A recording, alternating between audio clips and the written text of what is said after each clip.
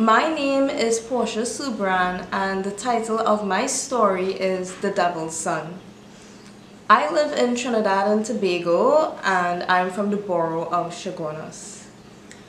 My story focuses on the relationship between two brothers living in 1950s Trinidad.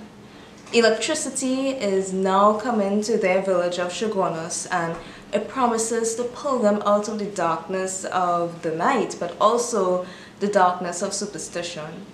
While I was writing this story, I had one question in mind, and that was, what kind of secret does someone take to the grave?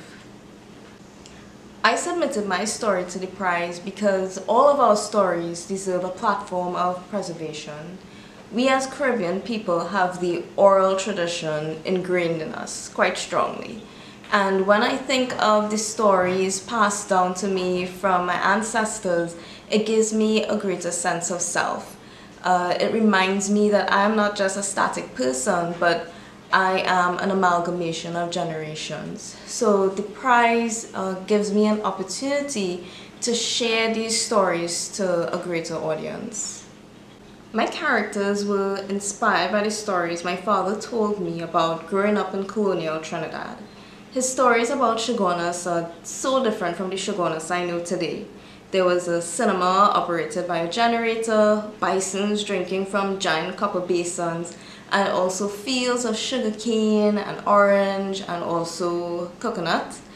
The character of Mami is very loosely inspired by my own grandmother, who was born 100 years ago. My mother told me the supernatural rumors that were happening at the time, and it really played an integral part of my story. My story is written entirely in Trinidadian dialect.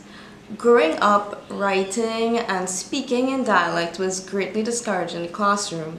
But I think the unique flavor, that distinct flavor of our stories and old talk is found in our Trinidadian language and our unique words. So I wanted to create a narrative that embodied this oral tradition that we have. Our stories connect us.